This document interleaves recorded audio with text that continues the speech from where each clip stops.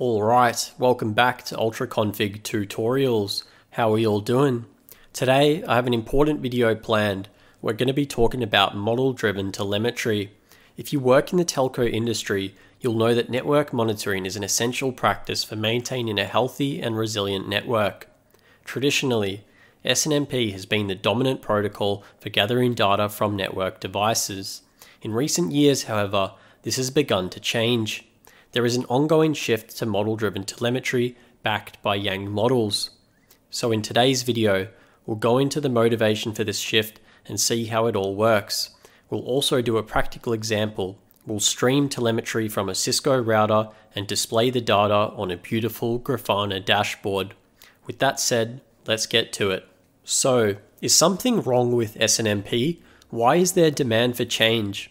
First off, let's give our respects to SNMP and the designers behind it. The original RFC of the protocol was released in 1988, so it's had an impressively long run in the real world.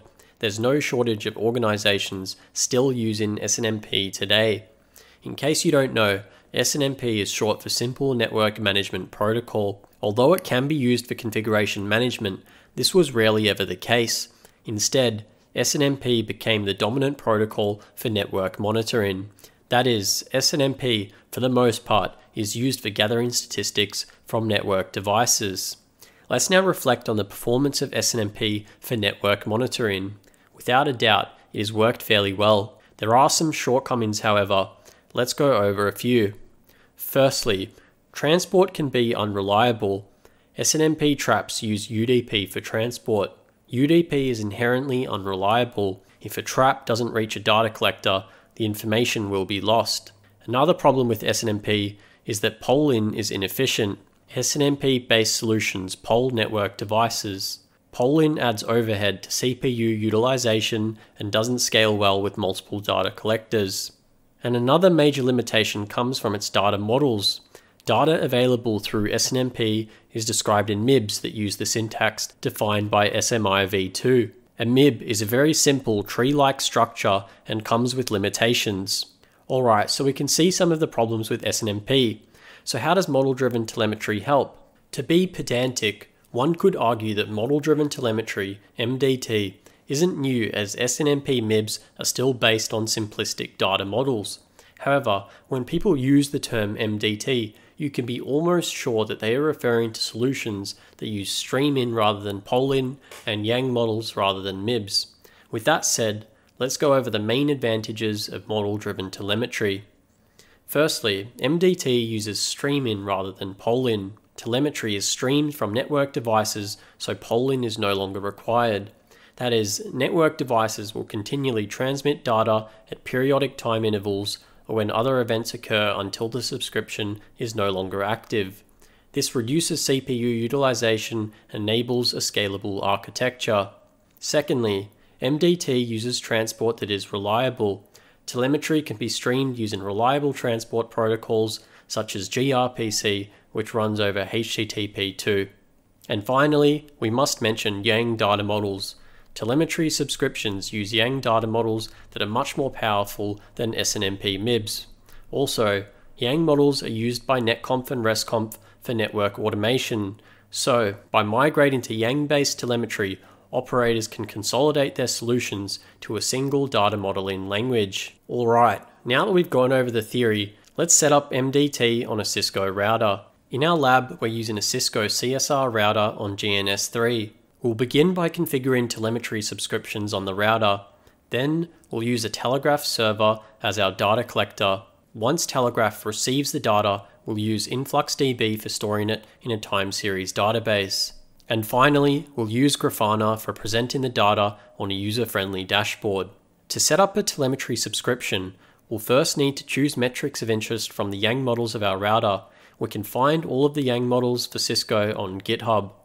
We'll start by taking a look at the Yang model for CPU usage. By reading through the model, we can write an XPath expression for CPU utilization. Let's choose the 5-second average metric. We can see that the 5 seconds leaf sits inside a container called CPU utilization, which sits inside a container called CPU usage. And finally, the prefix for our module is process CPU IOSXE Opera, Given these facts, we can write out an XPath expression like so. As an alternative to manually writing our XPath expression, we could have also used a tool like Yang Explorer. We'll take a look at Yang Explorer in a future video. Hit the subscribe button so you don't miss it. Let's write an XPath expression for one more stream. It's also useful to monitor statistics on an IP interface. The relevant Yang model is available on GitHub here. Let's write an XPath expression that will gather all statistics from the Gigabit Ethernet 1 interface. Using a similar method, we can come up with an XPath expression like this. Now that we have our XPath expressions, we're ready to configure dial-out subscriptions on our router. Once these subscriptions are configured, the router will begin to stream the metrics. The stream will only end when the configuration is removed. In a future video, we'll explore another approach using SNMP, a protocol developed by OpenConfig. Back to our router, let's start with the config for the CPU utilization subscription. The integer in the first line is an ID for the subscription. We then select an encode-in type. We're using key-value Google Protocol buffers, which is compatible with the Telegraf plugin we'll later configure. We then add our XPath expression. We specify a source IP address for our stream. We set the stream type to Yang Push. Yang Push is a dial-out stream, so will work even when the device is behind a NAT or stateful firewall. We set our update policy to a periodic 500 centiseconds. This will instruct the stream to send updates every 5 seconds. Finally, we set the server details of our Telegraf collector and gRPC for transport. Alright, let's paste in the config. Similarly, let's add a subscription for our interface statistics. We'll also need to enable Yang management on our router with one line of configuration, netconf Yang. We can now verify the state of our Yang-related processes with an operational command, show platform software Yang management process. The key process is pubd, which is responsible for telemetry. As expected, this process is now running. With that done, we can verify our subscriptions are configured correctly. Let's check the validity of our second subscription with the command show telemetry IETF subscription to detail. As desired, the subscription is in the valid state. Alright, now that our subscriptions are configured, we're ready to set up our Telegraf collector. You can download Telegraf from here. We'll skip over the installation steps as there's plenty of tutorials around for that. Once Telegraf is installed, open up the telegraf.conf file. We'll then add our input plugin, which will instruct Telegraf to listen on port 57000 for gRPC telemetry. For full details on the plugin, check out the online documentation. With that done, let's add an output plugin for storing the telemetry in an InfluxDB database. That's all we need to do for Telegraf. We can now save our config file and restart the Telegraf service to reflect our changes. The stream from our Cisco router should now be connected to our Telegraf service. We can verify this is the case by rerunning our show telemetry command, but this time with the keyword receiver. All is well, we can see that the state is now connected. So, we now have our Telegraf collector ready, but our Telegraf server is configured to store data in an InfluxDB database that doesn't yet exist. Let's fix that. Download InfluxDB from their website. Again, there are many tutorials around you can follow for installation. Once installed, we can run the command influx to establish a session with the database. We'll now create a new database user and password. The names of these fields must match the names configured in our Telegraf plugin. With that done, we can verify the objects were created with show commands.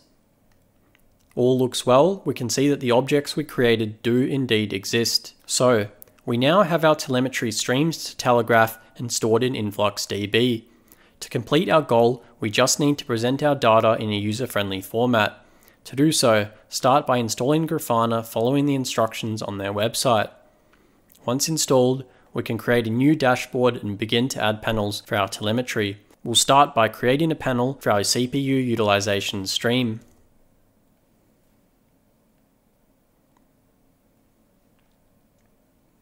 Similarly, let's create a couple of panels for our interface statistics, such as received packets per second and transmitted packets per second. We'll also add panels for our interface counters.